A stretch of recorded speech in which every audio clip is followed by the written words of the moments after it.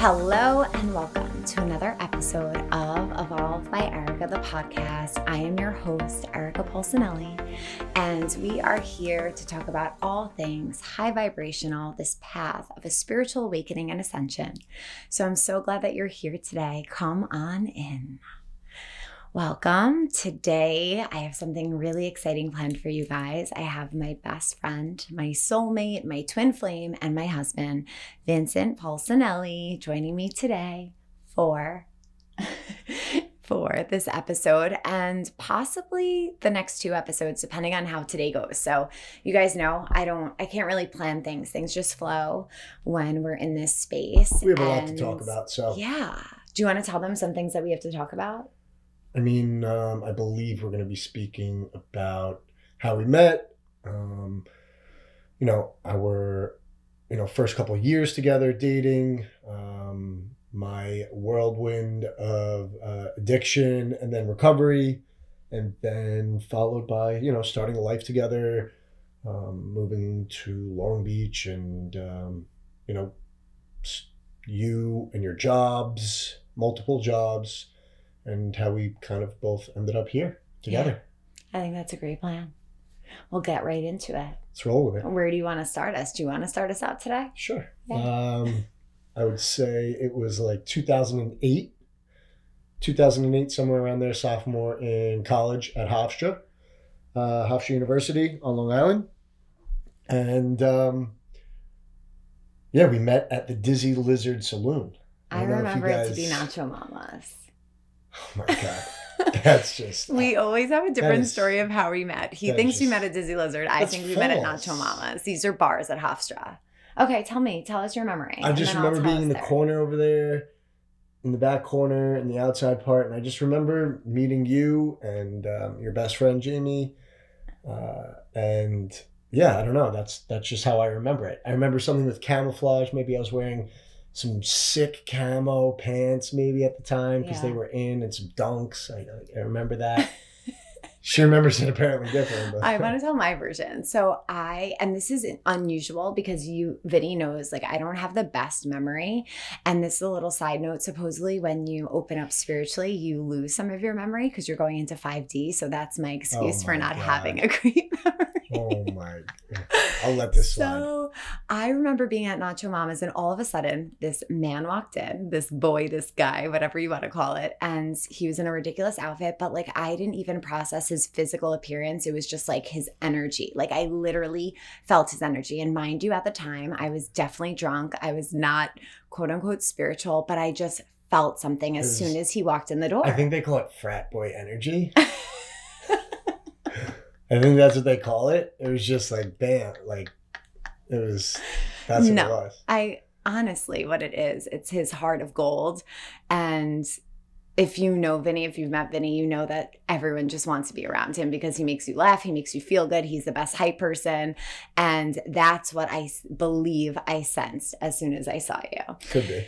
So he walked in and I was like, oh my gosh, everything got slow. It sounds so cliche and corny, but that was it. I looked at him and I'm like, I'm going after that guy. And then do you remember what you told me all night? No. Come on. No, I don't. He's like, girl, you got me hooked. You got me hooked. And that's what he said I may have to me said all something night long. along those lines. May have had a few drinks, but honestly, from then on, it was kind of we may have not dated all the way through till... Let's call it what it is. This guy ghosted me. He ghosted me. Okay, we hung out. We were intimate. And he eventually ghosted me. And I was like, damn, guess my intuition led me the wrong way. Jeez. So what were you saying? Something like that. So I don't know. Maybe there's a falling out. I'm not sure. It was some sort of ghosting. But actually, I did know right away after we did stop speaking that she was definitely always in the back of my mind, always thinking about her, constantly always asking her best friends who were also, we were kind of in the same circle, always asking how's she doing? What is she up to? Blah, blah. And people are always saying like, dude, you lost your shot. You lost your And shot. he would actually say like, how's my wife? I And would my friend literally Jamie say, would be like, she's not your wife. You literally ghosted her. What are you talking about? And I lived with her best friend because she was dating my best friend. And we wound up getting together at the same time. So like every day I was with her best friend and I was like, so like, how's my wife? How's my wife? She's like, dude, you blew it. Like, that's it. And I'm like, no, like one day. And it's crazy to think back, but like, those are all true statements. Yeah. And it's crazy. Look where we are today. It's Yeah. pretty crazy. And I would always think about him. Like I had other relationships, but I would always just like, I just knew in my body, I'm like, I just love that guy. And if I'm thinking about him, I know he's thinking about me too.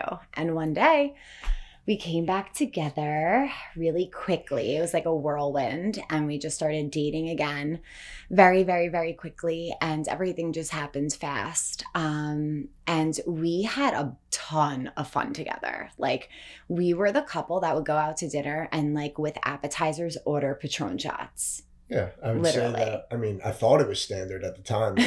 Not just standard. ripping shots before dinner. Yeah. Like at the house and then just Yeah. like drink in the car, then like at dinner and then barely even eat and then go right into the club, like that was. Yeah. I mean, granted, we were in our 20s. We were young and crazy. Definitely but crazy, definitely crazy. young. I mean, it was like kind of scary going out with her often into New York City because she kind of like knew a lot of people and she was like going into these clubs and I kind of went to like different types of clubs and like I went remember to the cool clubs. He went to like the creepy clubs. all right, I mean, let's call it, she was going into 10 June and she was going into all these awesome clubs. I was going into other clubs and I just remember like watching her do her thing in 10 June one night. Or maybe it was another club. What's my thing? Your thing was just like running wild. Like I'll never forget one night going into this club and for whatever reason they had these two like giant, maybe it was Valentine's Day. They had these giant like teddy bear mascots and they were standing on the speakers like dancing, like dancers. And I'll never forget, she literally threw her bag at me and climbed up the speaker to get on top of the speaker to then rip this guy's giant teddy head off. And the guy was like, what are you doing? And she sticks it on her head and she's dancing. And I'm like, oh my God. I did not think this podcast was going to go this way. You have like a ton of tricks in your pocket today. I mean, listen. Oh God, I'm in trouble. These are all facts. And I remember it vividly. That was a great night. But just, being young and partying, I'm sure like many of you. So, and we continued on until, there comes a time where you're like, all right, we got to reel this back a little bit. And I was able to reel it back, but we started to notice that like maybe there was a problem here because Vinny wasn't really able to get a handle over it. Like we moved. So we dated for a while. We moved in with each other in November of 2014. And then December of 2014, you proposed to me, literally a month from the day we moved in together. And during this time, like it was very apparent that you start to have a problem. Yeah. I would say that in college, it was tons of partying. Still went to school, still got my stuff down, graduated. And then eventually turned into like, I don't really want to just go to work every day. I want to still hang out with my friends. And that kind of just kept extending year after year. Like I'm going to work every day, but after work, like I want to go out and hang out with my friends. So that was fine. But I found myself getting into the same routine of extracurriculars that, weren't healthy. And to call it a spade, I was doing a lot of painkillers. That was my downfall. And a lot of the people I was in that were in my circle were doing the same thing. So it was kind of, plenty of partying. What? Just what you guys did. Yeah, it's just kind of what we did, like that year that was what was cool at the time. And that's what we kind of did. And it kind of just progressed and progressed into me definitely needing to get help and seek help. Yeah. So I remember the first time I went and asked for help was... Did you ask for help, or did I like scream and cry for you to go get help? I think it was a bit of both. Maybe my parents were like, you know... The first one when you went out to the Hamptons? Yeah. First one was a program in the Hamptons, LICR. It was a bit of pleasing her, appeasing my parents, kind of me knowing that it was getting out of hand. So I wanted to get a hold of it and put the kibosh on it. And it did work for some time. It was a 30-day program, went in, did that, came out. But I wasn't ready to like really stop. Yeah. It was like a good reset and reevaluate my my life. And it worked for a while, probably, maybe half a year. And then I kind of slowly got back into the partying and just being crazy, all while working every single day, 6 days a week. It was like so stressful in our relationship because it was literally like the other person in our relationship. Like he would not want to hang out, or be like, oh, I can't get there until 7. And it'd be like 9 o'clock and you would show up. But we weren't always like living together. Late. Yeah, that's why. And then like I feel like we kind of decided like either we're gonna move in together or this is never gonna work. Like we have to figure this out. And it's interesting because like when we first got into a relationship, I really didn't know that he was doing this. I was very naive. I've never done those drugs before. And I just thought like he was just crazy. But then when he started like falling asleep at dinner or doing like really suspect behaviors, I was like, there must be something more here. So he like was honest about it. It's like a full-time job. Yeah, honestly. It was a full-time job. Like you were just like trying to stay afloat, trying to keep your relationship, keep up with your lies, keep up with like spending money on these terrible pills. I mean, yeah. And it was rampant at that point. It was everywhere. So then we kind of, after that first rehab stint, I kind of got my life back together. And then I think we moved in together before the second one. No, you went away one more time for like a week around like Easter one year. It's not funny, but that second time I remember her and my father both saying like, enough is enough. You need to go away. And they were like, figure it out or we're going to send you somewhere. And I was like, no problem. I got this. And like, I'm on the computer, like top rehab facilities where you eat lobster and filet mignon. And I was like, this is perfect. And this place in New Jersey popped up and it was like, I think it was like a 10 or 12 day like detox program. It was like, you check in, you go in there, you come off of everything.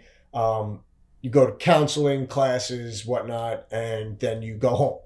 And I was like, this is perfect. So I basically like a business plan. Yep. Laid it all out, proposed it to her, my father, my mother. I smelled bullshit right away. She may have sniffed it out. My dad's like, I don't care. Just go. Like, go do something. I'm like, awesome. So decided to go do that. It was true. We definitely ate lobster and steak and it was awesome. But it actually did nothing for my issue at hand. And I feel like what you've learned, and you'll share more about this when we get there, but there's no easy way out to growth. And like you were trying to find the easy way because you weren't ready. No easy way out. You knew the hard work that lied ahead for you.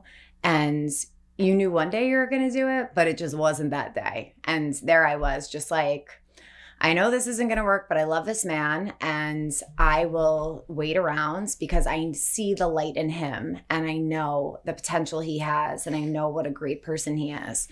So he came home and right after he was right back to his regular stuff. So that's when I think shortly after that, we're like, let's try to move in together, see how things go.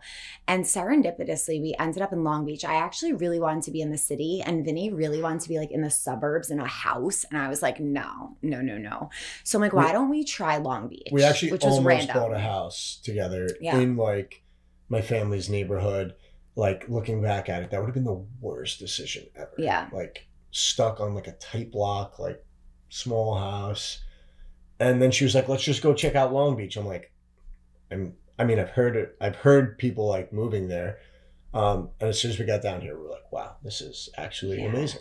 We like stumbled into just apartment buildings, and we were literally like asking people like, do you have anything available? Do you have anything available? Like we put foot to pavement literally to go find us a place in this like literally a cool spot. And we found this amazing doorwoman, Joyce. She was like 80 years old, who like ran this building, a very young 80-year-old. And she's like, I have the perfect spot for you. And it ended up being this little apartment. And there was actually a backyard because it was on the first floor of the building, which like was the only way I got Vinny into an apartment, because he's a Virgo. He needs like earth and grass around him, as you guys know. My bonsai collection. So yes. Large. Yeah, he needed space for all his bonsai. So it was just like the perfect way to get us in together and get us into Long Beach. And it was just all very divine. But unfortunately, it didn't stop there. We had some crazy nights. I'll never forget the night of the tomato plants. No, I think it was a sunflower. Honestly. It was a sunflower. Do you want to share about that night? Well, I remember this was, I think it was like the last night. This was like a breaking point. This was like one of the last nights before. We were, at our pool, community pool from our building is like right on the beach. And it was a lot of fun. Like all different ages, all partying at the pool every single day. And Long Beach is known to be like a rowdy town a little bit. Like you come here, they like party. Some like, wild older folk. And that day happened to be one of them. They were like, oh, let's have margaritas. No, it was frozen mojitos. I'll never forget it. They were my great. Kryptonite. So leading up to this, we were living together and in this apartment, and I had been off the rails, per se. And we were invited out to one of the couples, like poolside apartments. They had access from the pool. So like we go there's a bunch of other people, and we're making mojitos and drinking all night long. And I remember Erica looks at me at some point and says, we have a dinner reservation tonight. Stop drinking. And I'm like, no problem. And then I remember waking up. The sun was gleaming on me. The sun was gleaming on me. I was in our backyard. I was naked in a beach chair. I had I believe a sunflower pot on my lap, cracked with dirt all over me. Butt naked. And the whole building could see. And I just remember like looking up and opening my eyes, and the whole building's balconies were all above me. And I was like, oh no. I was like, oh, what did I do? Like, I wonder if we made dinner, So like I knocked on the door. And this was just like another day in the life. Yeah, like, this was like a very common occurrence. I was like knocking on the back door, and I just remember her coming out to the back door and being like, and like maybe giving me the finger or something like that. And I was like, oh, yeah, no, what did I do? But I do remember that being like a really big tipping point where I was like, okay, my whole building saw me naked, but also with a flower pot and dirt all over me. I don't even know what I did at the pool. I probably need to get a hold of this. Yeah. And we were engaged too. We were engaged. That so was like another issue. He proposed to me in the midst of like a few week sober stint, supposedly. I mean, I could reel it in. I could pull it together for weeks at a time and just get it done and still go to work every day. Not performing at my best, but like go to work every day, be a functioning member. And there was just days like I couldn't. Like it was a full-time job to make sure you wake up every day and not be sick. And that was the saddest part. Like it was a full-time job. You needed a lot of money to support your full-time job. And it was a lot of work. And if you didn't do what you had to do, you'd be like really sick, really, really sick. And surprisingly, opiates are the one drug that if you don't take and you withdraw, you feel like you're going to die, but yet you won't. Like Xanax or like alcohol, you actually can die. Yes, but you those actually can die from but you Xanax feel and like you alcohol. will. But you won't feel as bad as withdrawing from opiates. Opiates literally, you think your world is over and your bones hurt, your life just is spinning out of control. So to avoid that, you need to continue your habit every day. So we were engaged, and I would pull it together for a couple weeks, and then I'd lose it, and then she was just like, I had enough. And I was like, all right, I know this one other space, this one other place, and I knew about this place because our family friend who runs this place called LICAD on Long Island for Center. If Long anyone Island needs Center help, for they're a great space to reach out to. Long Island Center for Addiction and Recovery, right? No. Or something like that. Yeah, I don't know. I'll have to look it up. It's sad that I don't know that, but I do a lot of work with them, and I help a lot of people because they helped me. So I reached out to my friend Steve Chasman, and he reached out to this place called Karen, and Karen accepted me. It was very expensive, but the level of care that I received was incredible. I went for 45 days, and it changed my life. They saved my life, basically. Yeah. You also did. You were ready for it. Because I was ready. I was sick and tired of being sick and tired. Like, that's such a cliche statement, but it's very true. It rings true time and time again. Sick and tired of being sick and tired, and waking up and feeling like death. So, and just having to keep up with your triple lives that you were living. I told my whole family. I told her family. I said, I need to go do this. I told everyone at work, I'm going to do this. Whatever happens, happens. I know that I just need to go do this. So packed my bags, went there.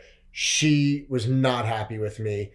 Yeah, at this time I was basically like she was mentally done. Like I was really done at this point. My mother, like, truly done. My father, my sister, all disappointed in me. Her family disappointed in me. My friends, we were all on different paths because we were all deep in this game and just a mess. So yeah, I went for 45 days. It changed my life completely.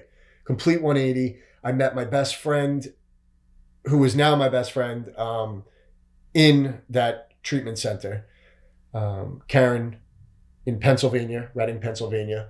And I came out and I started doing the work. You went to meetings, 90 meetings in 90 days. I did a lot of AA and NA meetings, step work, trying to get to the root of why you try and make yourself feel numb all the time. So that was tough work. But I did it, and I'm 6 years sober today. It's amazing. By the grace of God. Every day, and my wife and my family. It's incredible. It's very crazy. My best friend from Karen is also sober. And now we're like best friends for life. It's wild how it brought us together. It's very crazy. And I've stayed sober through some really, really, really hard and dark times. The hardest. The hardest. But yeah, it saved my life. And I owe it all to Karen. So I'd say since I've gotten out, I've helped many, many, many people into all types of programs. A lot going into Karen because I feel indebted to them because they really did help save my life and turn my life around. So that's my story about, the depths of depths of depression and addiction and coming out on top. And I don't drink and I don't do drugs anymore. I don't smoke pot. Nothing. It's just not, today I feel great. So why mess it up? I just keep it rolling one day at a time. And that's really what Vinny focused on. Like when he came out, people would be like, but are you ever going to go to like wine country and enjoy like a glass of wine, and you're never going to have this again, you're never going to have that again? And he's like, well, for today, I am not drinking because I'm choosing my sobriety. And it's like it's really being so mindful and present. And you truly practice that. but even beyond your sobriety, and I think that's what makes you so special, when you're with people, you are always so present and you just give everyone your all when you're with them. And I think that's a trait you have that helps you in your sobriety too. Just being in the here and now, where your feet are, and living in that moment. And it's admirable how you're like that. And I have to say, like, when he was away at rehab, like I said before, I felt like I was completely done. I just couldn't take it anymore. How much of this can I go through? But after he came home, it was a lot of like, okay, like what does Vinny need? And he's very structured and we have to like follow the structure to support him.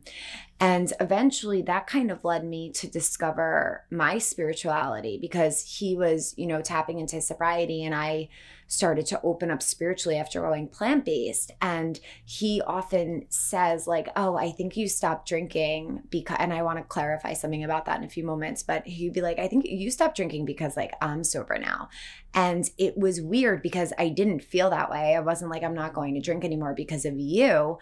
But how our journeys lined up, it was so like synergistic, I guess. Like the spiritual, like you came home in November, and then that next winter I started to tap into spirituality and I started to practice Kundalini. And then after practicing Kundalini, I didn't feel that need to self-medicate anymore with alcohol.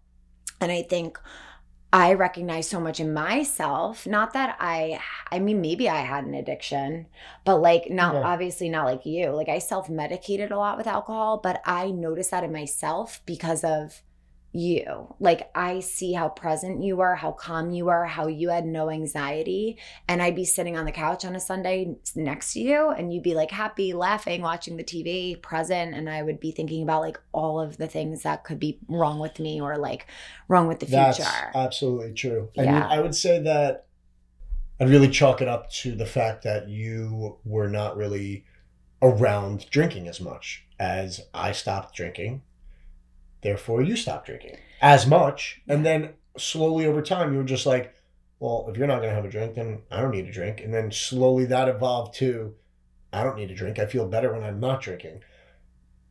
Evolved more to, I actually feel way better now that I'm not drinking than when I did drink. Why do I want to be hungover for that like small, couple hour window where I'm drunk? And then I have to be hungover for the next day, and we're getting older, and it's harder and harder to come back from that 2-day, hangover. So I think it just evolved to not being around it as much. And if you're not around it as much, then you do it less. And that's just a fact.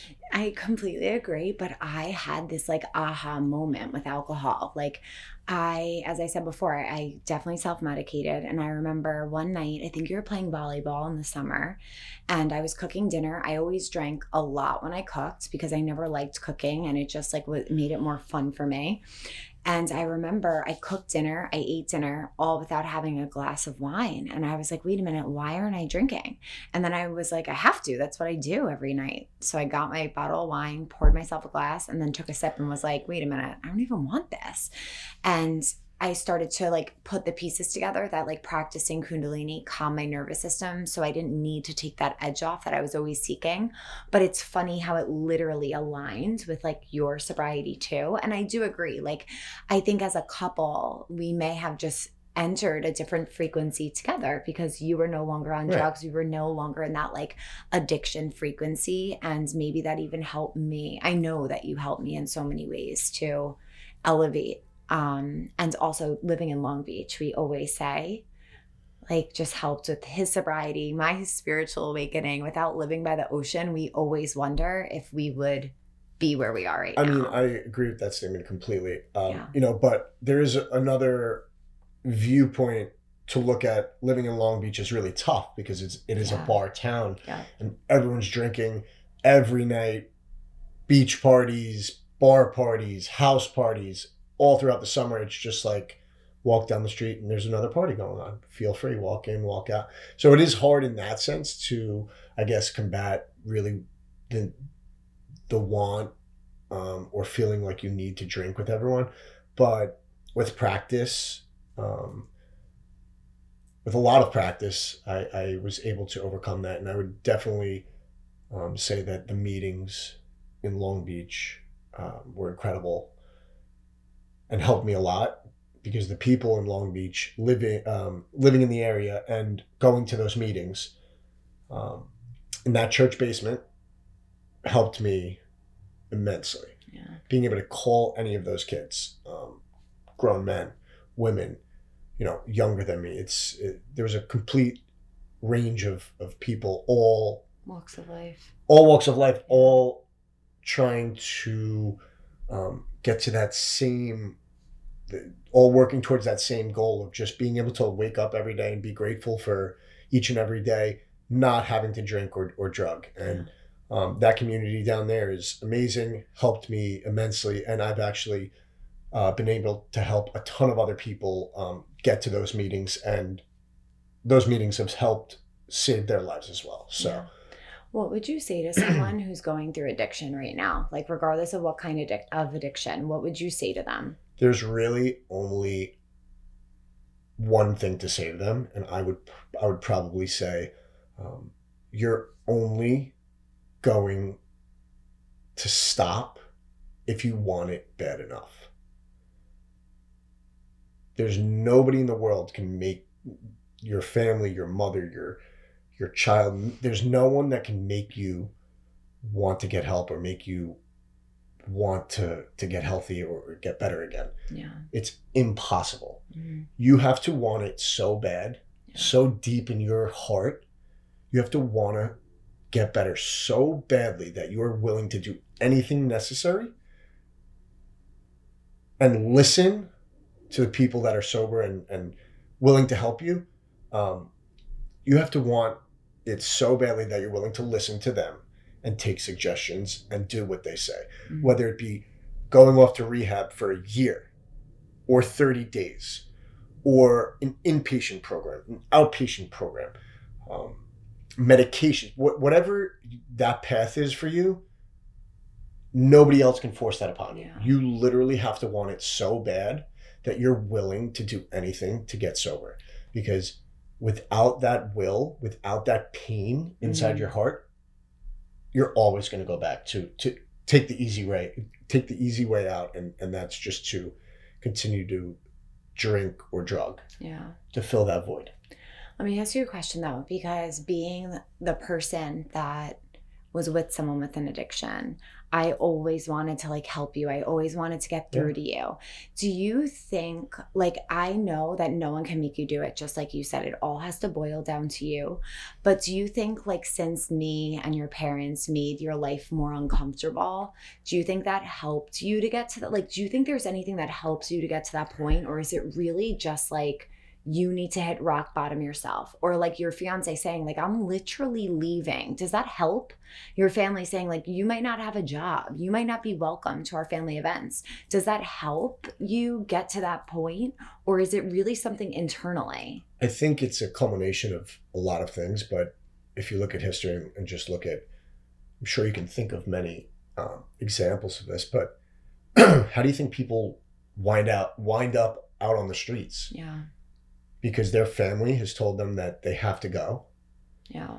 Their wives have told them they're out of the house. Their girlfriends, their significant others gotta go. And you know what they choose? They choose drugs over sobriety, not because they want to, but because that's the easy way out in the present moment.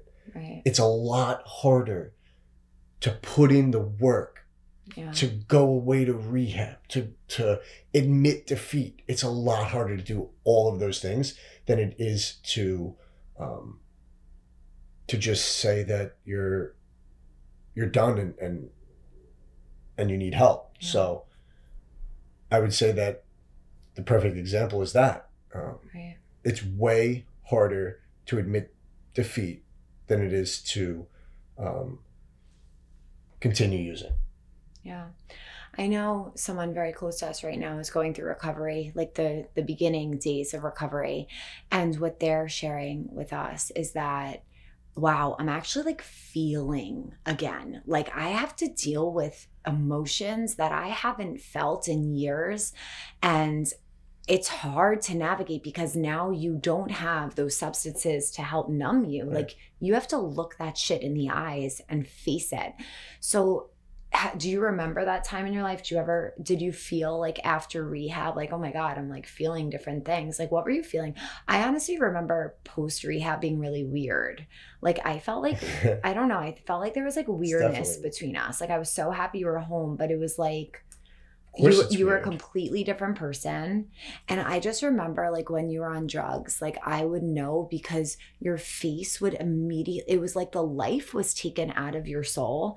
Like your face, like you wouldn't smile in the way you would. Your eyeballs looked different. Your whole face looked different. And then when you were sober, like it was like that spirit and that energy was within you that I love so much. So like, tell me, like after rehab, was it as weird for you as it was for me? Like, I just thought it was kind of weird. I think, no, it definitely was weird. It was just like from being so not present for so long and just like lying and just trying to juggle all of these lives. Like you're living so many different lives that it's like hard to just be present and be happy. Mm-hmm. So it was really tough to be who I really was when I was numbing myself every day. So after rehab, it's like, okay, well, I'm sober now. Like now what? You know what I mean? Like waking up, it's a different routine. Yeah. Getting dressed, going to work, talking to people, talking to customers, talking to your wife. It's kind of like a breakup because you don't have the same rituals that you did. Like it's you had like starting over. It's literally like being an infant and learning how to walk, read, talk, doing all that stuff again because you literally have to reteach yourself, especially after being an addict for so long. Yeah. 6, 7, 8, 10 years, however long you're in that game for. Like imagine like being like, all right, hold on, start this new life. Here you go. After 30, 45 days, like I did. Right. Here, after 45 days, kick you right in the ass and send you back into the environment that you just came from. Right. Like. And it's also sad. And embarrassment too. Yeah. And being embarrassed is like another thing. Like going back to my apartment and seeing all those people again. It's like, I'm the sunflower guy. You know what I mean? Like, yeah, like living with those. It was weird. Yeah. We had to build a relationship again. Right. Once I got clean and sober. Because there was so much of a lack of trust. Like when I tell you, it was literally like there was another person in our relationship because that was the other person. Right. The drugs, like the sneaking around to go and pick up the drugs or pay for the drugs or whatever it was. Yeah, that's so true. What do you think? This is the last question I want to ask you. What do you think is like key to overcoming addiction? Like what really, when you got home and that's what I want to say. I remember your dad telling me how it actually will take up to a year for your brain to go back to normal. Rewire after the drugs you were taking. So what ritual, what did you add? I think I know the answer, but I want to see what you say. Like what really saved your life post rehab? What did you implement in your daily routine that kept you focused, kept you just excited for life? Because I know like drugs, it makes you like excited. Like there's a reason why you take them because it makes you feel good in that moment. Yeah, it's fireworks in your brain. You need to be able to self-generate that, and that's why I love Kundalini because it gives you that like excitement. Like you wake up and 100%. You're like, yes, I'm going to feel effing great today. So like, what was it that really helped you post rehab? I don't know. Now you have me thinking like, am I going to say the wrong thing? There's no wrong thing. I know, but you're like, oh, I know. So I think I know. You're never going to say the wrong thing. I would say post. This is just what comes to mind. I grew up going to the gym. Yes, going to the that's gym. What I was going to say. Going to the gym every day, or at least being some sort of athlete or doing some sort of sport, but definitely being in the gym and working out to relieve whatever stress. I remember coming home from the gym and taking a picture in the mirror. Yep. This is exactly what I was going to say. Multiple pictures in the mirror and being like, oh my God. And just being like, I do not want to look like this anymore. This is not who I am. This is like, I'm a shell of myself. And from that day on, Yep. I've never taken a break from the gym, meaning, oh, I took 3 months off. Oh, I took a year off. Oh, I used to work out. From that day on, 6 years ago, I've constantly been in the gym. And if I'm not in the gym, I play hockey. It's because, yeah, exactly. I play hockey 3 days a week. Or like you're fishing. I'm fishing 3 days a week. I'm playing golf a lot.